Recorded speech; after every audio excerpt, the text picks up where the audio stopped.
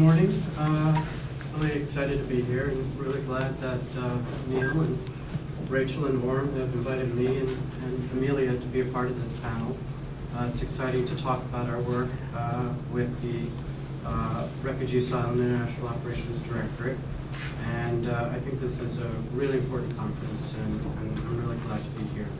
I work in Washington at USCIS headquarters, and I specifically oversee a research unit that produces country conditions information on a broad range of issues. So it's not just LGBTI, but we look at a broad range of issues that asylum cases have to work through. So, but this is an area which I spend a lot of time on. It's an area of particular interest to me.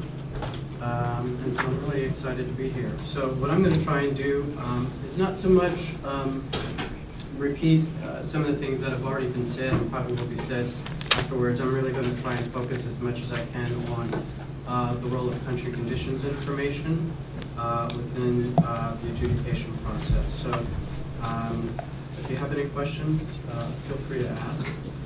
But I'll try and go through this pretty quickly to give you a sense of how we do our work.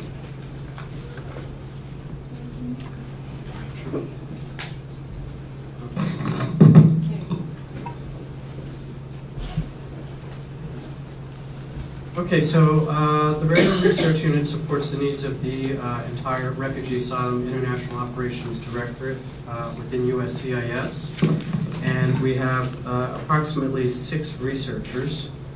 Myself, the chief of the research unit, Andrew McIntosh, who covers Sub-Saharan Africa, David Tarr, covers Europe, CIS, Central Asia, including Afghanistan and Pakistan. Bill Corner, who handles East Asia, Juan Vogelbach, the Middle East, but also specializes on transnational gangs.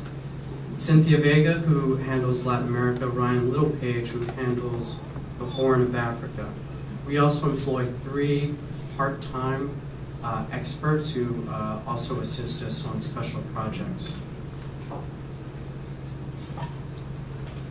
So, you know, as you know, this is a global phenomenon.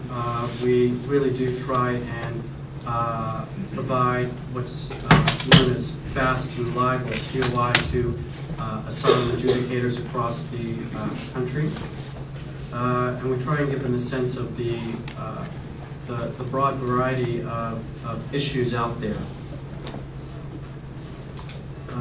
Some of these have already been sort of spoken to, but here they are again. Some of the issues which we alert our adjudicators to: extrajudicial killings, torture and ill treatment, sexual assault and rape, invasions of privacy, arbitrary detention, denial of employment and education, blackmail and extortion. And this is not an exhaustive list, so this is just something just to give you a sense of some of the issues that we do follow.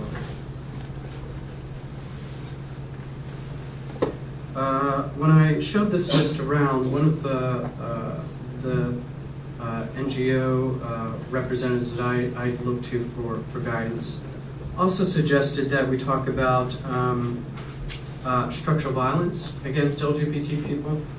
And he referred to this as essentially when the state really doesn't actively you know, throw you in jail or persecute you, but obviously they've made it so difficult for you to live your life, and that you're essentially living in constant fear. There's no legal violation that's taken place or has been committed by the state, but you essentially are hemmed in. You are living in as he said, a constant state of fear and anxiety. And he refers to this as structural violence against LGBT people. I have these pictures here. You probably, maybe some of you are familiar with them. The one on your left is the Rolling Stone article, which is from Uganda, in which this newspaper, if you want to call it that, listed or pictured 100 Ugandans who they identified as homosexual. I'm not even sure that all of them were homosexual. but that's neither here nor there. What happened is they outed these people, they charged them as being homosexual, and it really created a very charged atmosphere within Uganda. And one of the persons that's pictured in this cover photo is the activist David Kato, who was killed, I believe, earlier this year in Uganda. Picture on the right is a picture of two young men, I believe, who were accused of rape or homosexuality. I'm not sure what the charge was. But what's so shocking about it is really the age of these individuals. They look to be at least no more than 16 or 17. And this was from Iran.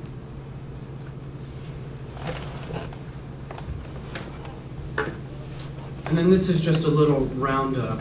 And again, this is not exhaustive. These are just some of the somewhat recent events that have taken place in various regions around the world.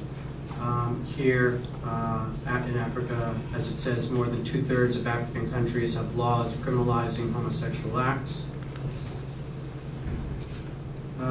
Here in Honduras in Latin America, gay rights activist was killed by unknown assailants in a drive-by attack. His death was the 16th known murder in the Honduran LGBTI community since last year's military coup.